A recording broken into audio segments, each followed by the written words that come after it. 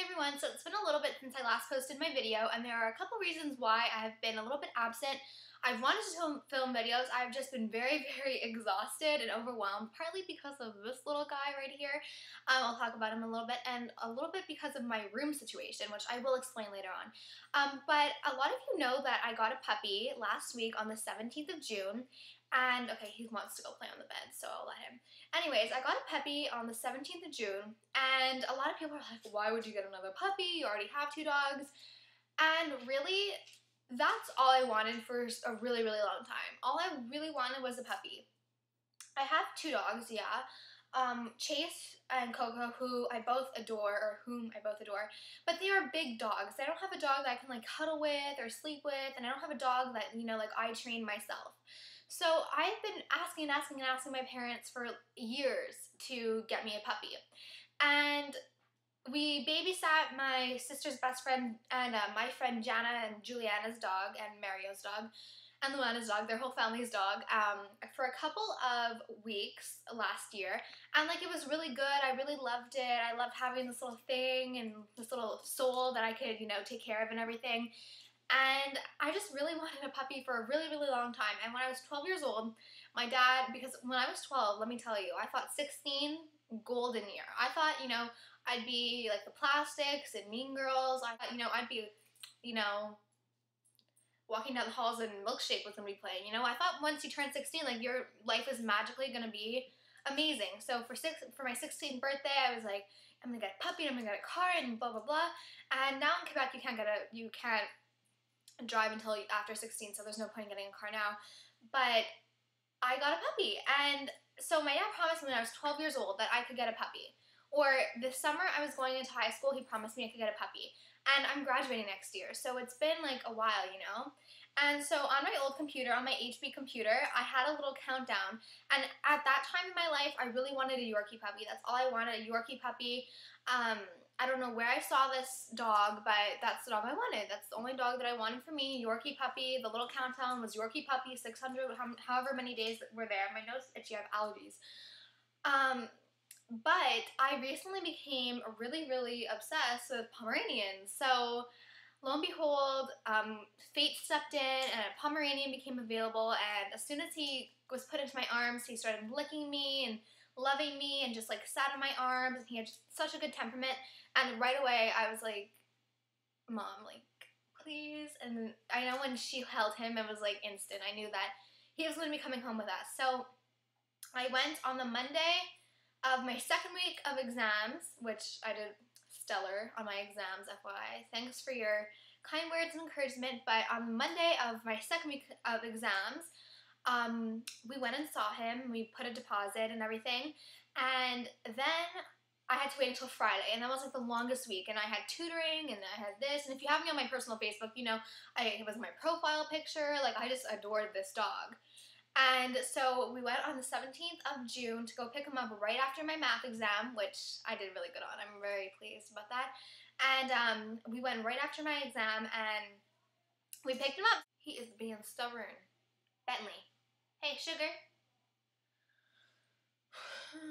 Come see Mom. Come see Mom. Bentley. I swear to God. I'm gonna get the paper. I'm gonna get the paper. So I want to introduce you to the love of my life currently, and his name is Bentley. Insert my last name. He is a Pomeranian, and he is like a honey blonde color, and he is 3.8 pounds, almost 4 pounds. And he's 3 months old, 4 months old, and he loves to be rocked like a baby. I rock him all the time. It's like a running joke in my family how I think he's actually my baby. Like, the first week I got him, well, the first couple days I got him, I was like disheveled. I was literally like a new mom. I was up every morning so early. I was just like kind of losing it because I went from being like this carefree teenager to having to think of, you know, everything that he needed. I'm over him. He loves paper. He loves to chew paper. I have to take it out of his mouth like 20 times a day. It's literally like a full-time job for me right now. But you know, it's good. I'm not going to Greece this summer, so I have time to really concentrate on him. And the reason why I'm not going to Greece is because my parents just opened a new business and they really need to concentrate on that. So I wasn't going to be a brat. I'd be like, I need to go to Greece. I don't care if you opened anything, I need to go. So we're going away in August to the Dominican, I think, somewhere in the south or in the tropical area. He's chewing the wood of, hey, Bentley, hey, mister. I really just love him so much, and he sleeps with me. Sometimes he sleeps in the cage, but he hates the cage, so it breaks my heart really to put him in. No biting. It really breaks my heart to put him in the cage. And he's not like a typical, well, I know puppies are hyper, but like I know I've seen some puppies and they're just like sleeping all the time. He's not a sleeping puppy. He goes outside. He's a rambunctious little thing, you know. On the first day we got him, I took him for a walk. I came home and I was sitting by the pool with him. I was taking off his harness and everything because you can't put a collar on those small dogs because it hurts their throat. And so I was taking off his harness and he jumped in the pool. He jumped in the pool and he looks fluffy. He looks really fluffy. But he came out like a soaked rat and me and my mom were dying because he looks like this big fluffy thing, and in reality he's this like tiny little thing that's like a little sausage. It's really, really cute. And then he also jumped up from the top because we have a couple porches, and he jumped from one of the porches onto Bentley. And he jumped from the top stair on one of the porches down, like on the first day we got him. So he was a rambunctious little thing. And we have like these kind of like, I want to say like a gate kind of like around the porch. And there's like a 3 feet drop from it. And he jumped from there. And I mean, I'm trying to get him to stop this, but if he jumps, I can't really like hold him back because there's like a bar, like another thing on the bar. So it has been a little challenging, but I really don't think I'd trade him for anything. And he's sleeping on the bed, so cute. Another thing you guys might question me about is my new setting. A lot of you know that I renovated rooms downstairs, and one room is a bedroom, one room is a closet, and that is still happening. And actually the day after we got him, I moved downstairs. Same day I moved back up because I don't know where you guys live, but earwigs are a really big problem in Quebec, or at least where I live. And so I wake up in the middle of the night because I am exhausted. At that point I've been up since like 6 with the puppy, and at 10 o'clock I am like out like a light. So the puppy is sleeping with me and we're like all relaxed and the TV's on and my candles are burning and the room smells glorious and it's like all great.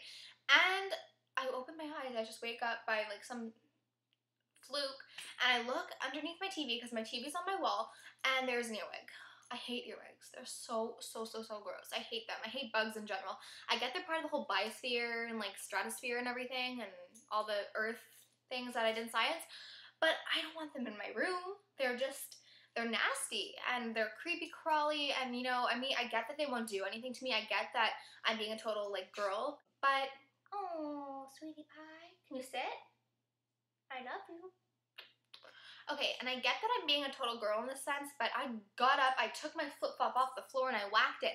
And right as I'm about to get back into bed, I'm like, you know what? It's just one bug. I'm not gonna cause a whole ruckus for nothing.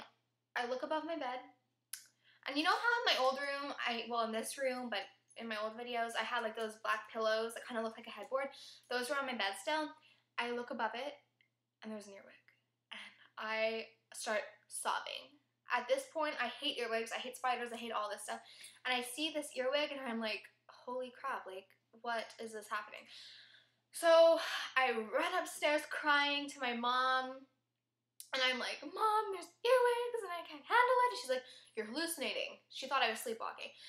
Turns out I wasn't hallucinating, and there's earwigs like all over the baseboards and stuff because it's in the basement, right? But my basement's nice, and there's like this earwig like problem because earwigs come from the soil and they get in through the cracks in the foundation.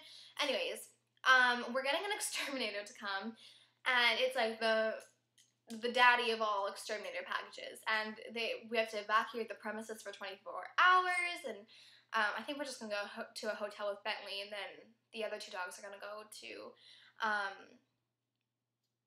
like a hotel or something, but Bentley's gonna stay with me. And I like freaked out. I was like, I'm not sleeping there.